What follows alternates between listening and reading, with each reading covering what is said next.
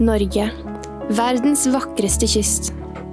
Hvite strender, snødekte fjell, urørt natur, et yrende liv og naturressurser som har gitt Norge sin rikdom i århundrer. Men vi har et problem.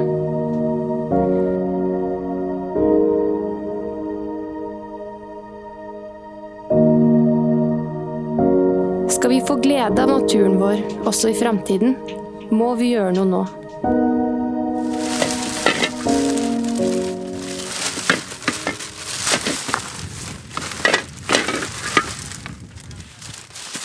Det som er veldig viktig er at vi klarer å komme oss ut og rydde plasten mens den fremdeles er ganske stor og lett å ta.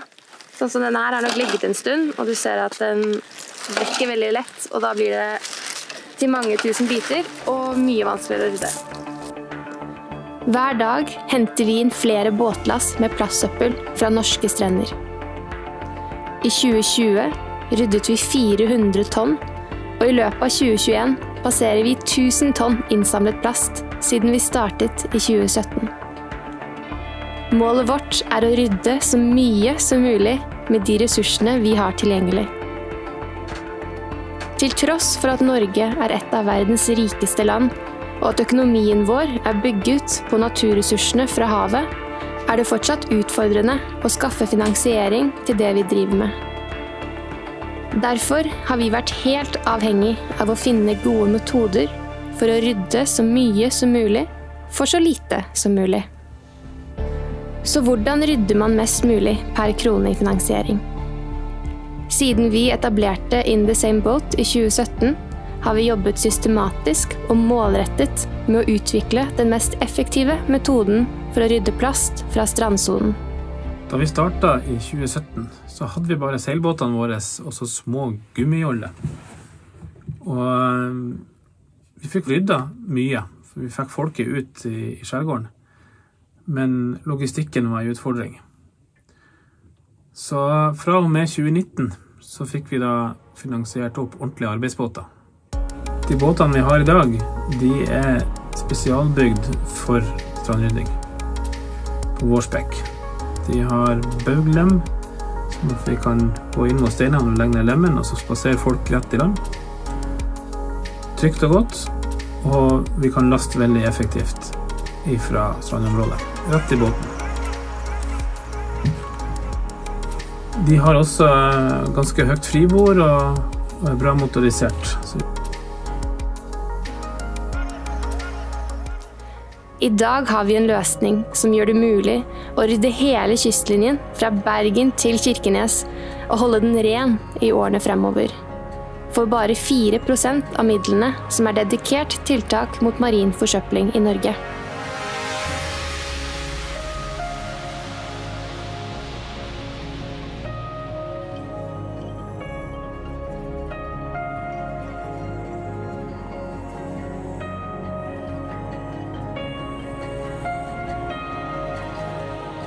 Det unike med vår arbeidsmetodikk er hvordan vi kombinerer frivillighet med profesjonelle metoder og verktøy og mobilitet. Vi har en venteliste på flere tusen personer som ønsker å delta som langtidsfrivillig. Som langtidsfrivillig så bor man ombord hos oss, og man jobber normale 40 timers uke. Dette er folk som er villige til å legge ned en veldig stor innsats i å rydde så mye som mulig. De jobber på dugnad, så de kommer ikke her for pengene sin skyld. De kommer kanskje litt for opplevelsen, men de kommer mest av alt for å gjøre en så stor innsats som mulig. Når de kommer hit, så får de utstyr, de får opplæring, og de får være med ut på fartøyene våre, som er spesialbygd for å kunne legge til i fjæra hvor som helst, for å laste av folk, og for å ta med seg søppel tilbake.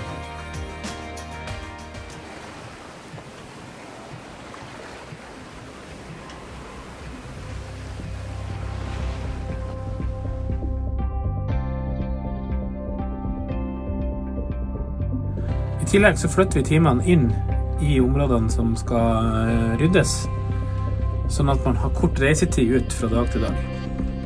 Vi er sjelden mer enn 10 nautiske mil ifra til området vi rydder i. Det betyr at vi bruker kanskje et kvarter på å komme oss fra seilbåten der vi bor, og utestrander som skal ryddes.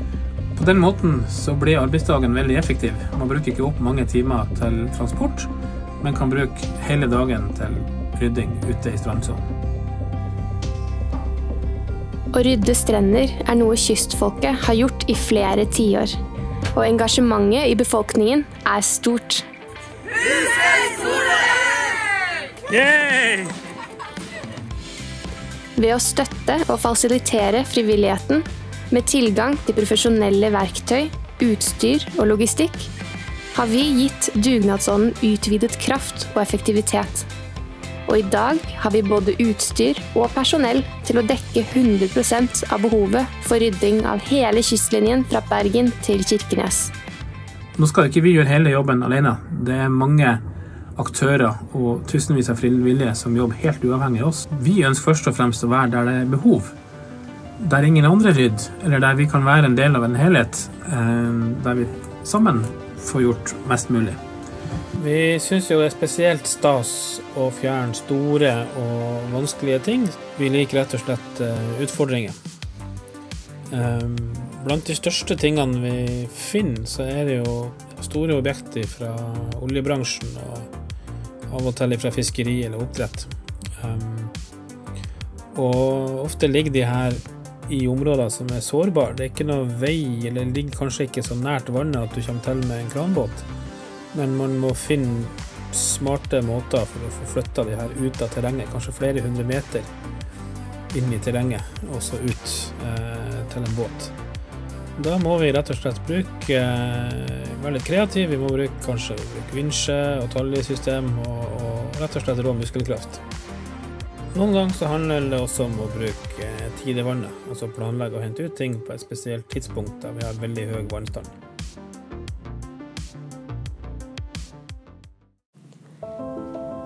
I teamene våre oppstår det et tett fellesskap mellom mennesker som er villige til å gjøre en stor innsats for å redde havet, og motivasjonen i arbeidet er sterk. Våre langtidsfrivillige strandryddere, som vier flere uker og måneder til arbeidet, er svært dedikerte. De er ikke her for noe annet enn å gjøre et så stort bidrag som mulig. Vårt mål er å rydde 20 000 strender fra Bergen til Kirkenes innen 2025, og vi er godt i gang. Kartet viser områder vi allerede har ryddet. Vi dokumenterer alt vi gjør grundig, og ser tydelig en forskjell i de områdene hvor vi har vært mye. Selv om noe søppel fra havet skylles i land hvert år, så ser vi at mengdene går merkbart ned fra år til år.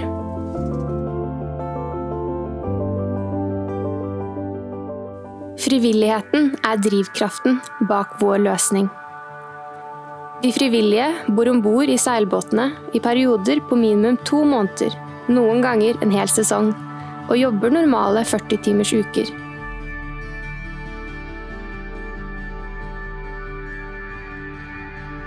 De får opplæring i sikkerhet og ryddemetodikk, og en innføring i grunnleggende marinbiologi, for å kunne forstå hvordan plast og forurensning påvirker livet i havet.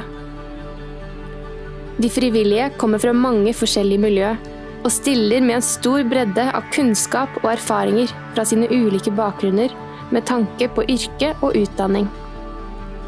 På den måten får vår organisasjon også tilgang til en svært stor bredde i kunnskap og erfaring. I'm a social worker. I'm a software engineer, a scientist. I'm a student. A filmmaker. I'm a French student. A teacher. Ocean policy maker. Skipper and a photographer. A project manager. A mathematician. I'm a biologist. I want to be an oceanographer. I'm a nurse and I'm here to stand up for a change for the ocean. For noen er oppholdet hos oss en del av en utdanning der de trenger erfaring fra feltarbeid. I tillegg til å rydde strender deltar de frivillige i det daglige arbeidet ombord, både med vasking, matlaging og vedlikehold.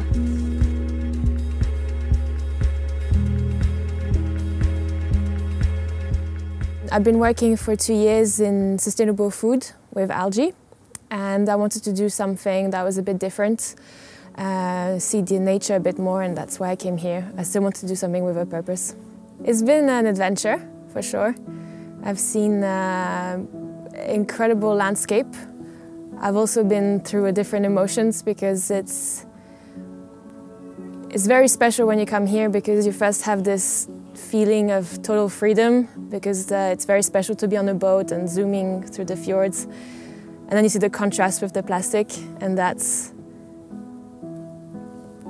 yeah, it's quite sad. At the same time, then you have a feeling of being rewarded because you're done cleaning. Just being outside and doing hard work is so, you just feel so good for it and doing something that's helping. So I had a little moment and I was just feeling very grateful for being here, and I feel so lucky to have found in the same boat, and I can't believe I'm here.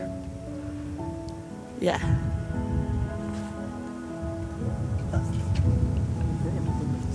I am here because I studied bioengineering,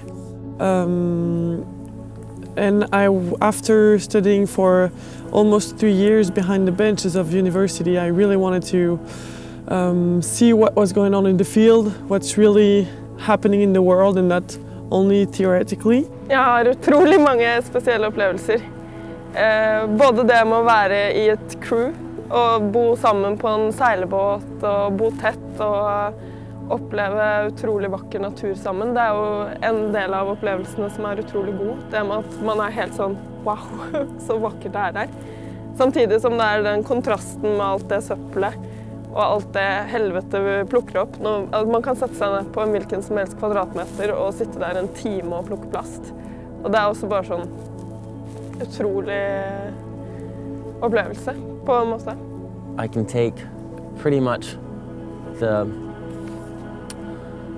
concepts of this project and take it back to the States, tell all my friends, tell all my family, make different videos and content of things that I've been recording, and hopefully spread awareness to others back home. But it's not just like a Norwegian concept. This is a global concept. We can take all of these principles and apply them anywhere in the world. I think it's what an amazing deduction. It's completely burned. No, it's perfect for me. Å lage mat ombord kan være utfordrende, fordi at vi har mange folk fra forskjellige land, forskjellige mattradisjoner. Noen veganere, noen vegetarianere, noen har laktoseallergi. Og det alltid noen spesielle hensyn som må tas, og så har vi lite kjøkken og lite kjøleskap. Så da må vi finne gode kompromiss og prøve å gjøre alle til lags. Måltidene viktig.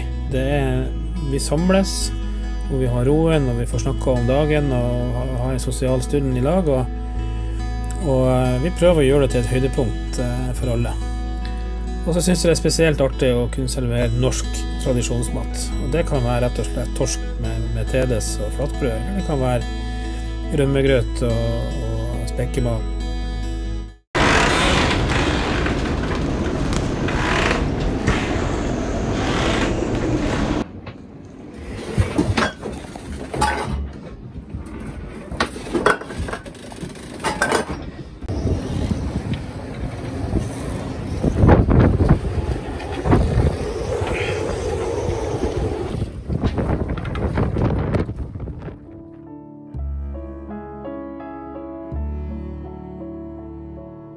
Norge værmessig en krevende kyst.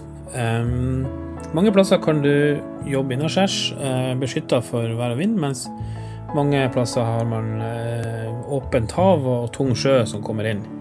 Uansett hvor du så kan du oppleve plutselige værskift. Du kan til en viss grad stole på værmeldingen, men aldri helt. Så vi bruker alle de kildene vi har til værmelding og bølgevarsel og så videre. Og så bruker vi i tillegg lokal kunnskap og forståelse av været fra time til time for å kunne gjøre de rette vurderingene i forhold til hvor vi kan gå, når vi må trekke mannskapene inn og så videre. Det en veldig kul mulighet. Jeg så jo egentlig aldri for meg at jeg skulle bli skipper. Men når man havner på rett plass, så finner man at det det riktige å gjøre. at man lærer nye ting hver dag, fordi det er alltid nye forhold. Det er alltid, både med tanke på der vi går i land, der vi plukker søppelet, men også været. Så man må hele tiden finne nye løsninger. Så man blir aldri ferdig utdannet, sånn sett da. Så det er veldig gøy. Man møter mye kule folk med de frivillige som kommer fra overalt. Og så får man vært veldig mye ute. Jeg er veldig glad i å gå tur, og da det å plukke søppel er litt som å gå tur, men med handsker og en pose, og litt tyngre å bære. Vi trener jo mye, både når det er bra forhold, men også når det er dårlige forhold. Det er jo veldig mye at man skal hele tiden gjøre det man er komfortabel med. Jeg har jo vært på båt hele livet, men aldri på denne måten som vi gjør her. Så det er mye som jeg ikke kan, men som jeg lærer nå. At man pusher seg selv litt, samtidig som at det man gjør, man vet at det er trygt, men at man kanskje kjenner litt på at dette er første gang jeg gjør noe. Og vi går jo ofte sammen med gamle skippere, mer erfarne skippere, og nye også, sånn at man får opplæring. Både direkte ved at man blir fortalt noe og lærer noe nytt, men også at man ser hva de andre rundt seg gjør, hvordan de håndterer situasjoner. Det synes jeg har hjulpet veldig mye. Å lære ganske mye indirekte av det, bare å være rundt mye båtfolk. Hvis det er et uhell, eller noe som ikke gikk sånn som planlagt, så har vi en prosedyre hvor vi rapporterer det inn, og så snakker vi gjennom det i fellesskap, og går gjennom hva var det som faktisk gikk galt, hvordan kunne man ha unngått det, hva skal man heller gjøre neste gang. Vi har jo ikke hatt noen alvorlige ulykker. Vi rapporterer heller flere mindre ting, sånn at vi har en rutine for det. Det har ikke vært noe seriøst som har skjedd siden 2017 og frem til i dag.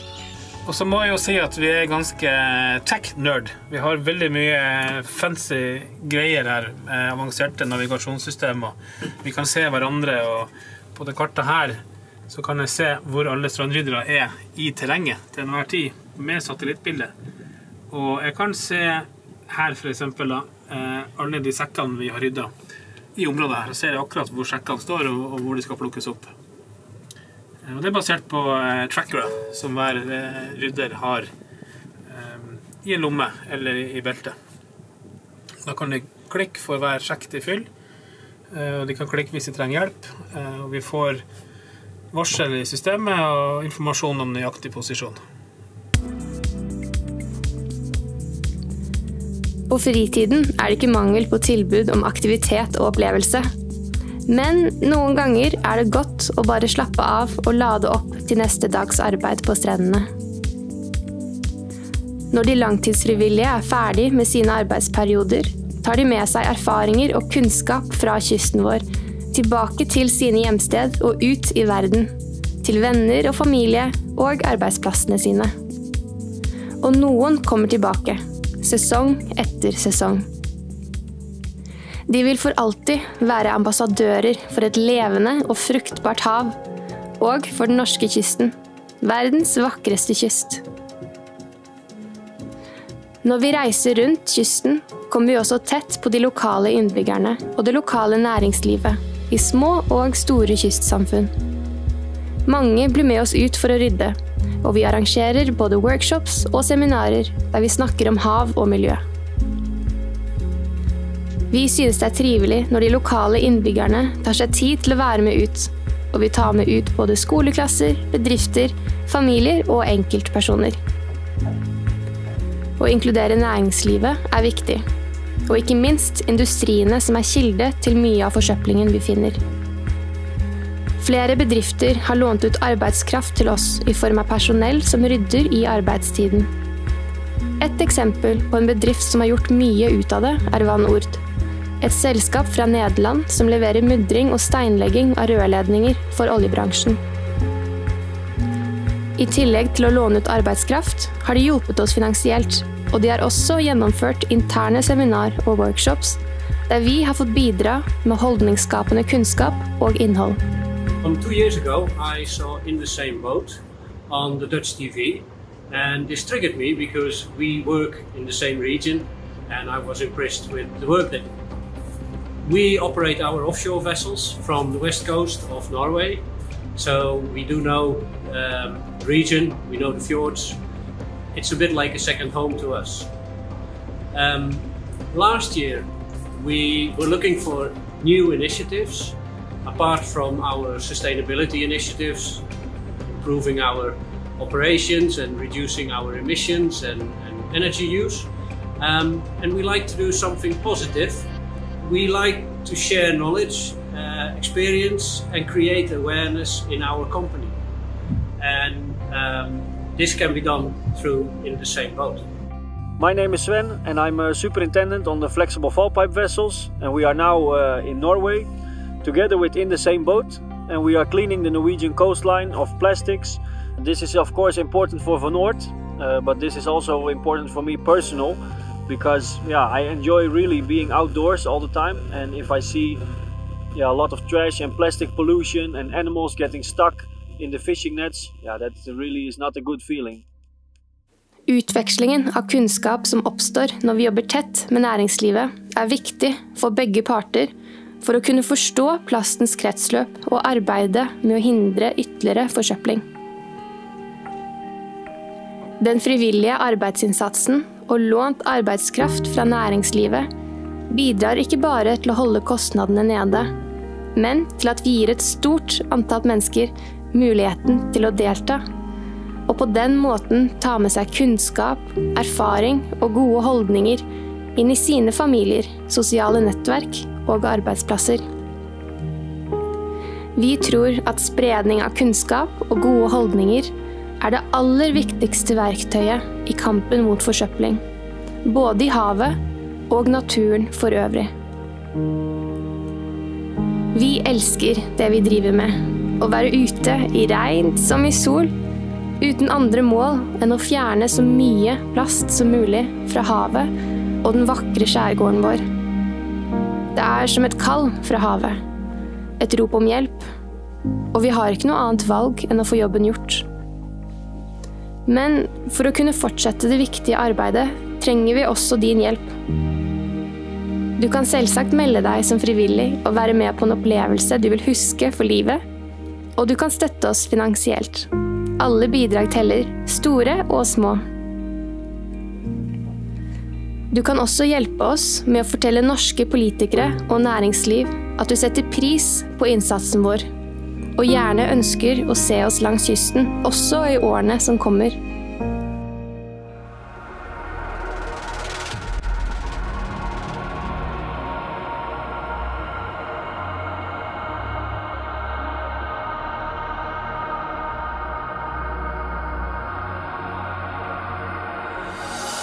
For hver trålpose vi fjerner, for hver kanne med spillolje vi henter inn, og for hvert tau vi plukker opp, så kan vi ha reddet et liv fra en pinefull død, og gjort et bidrag for å sikre en ren og fruktbar kyst, også for fremtidens generasjoner.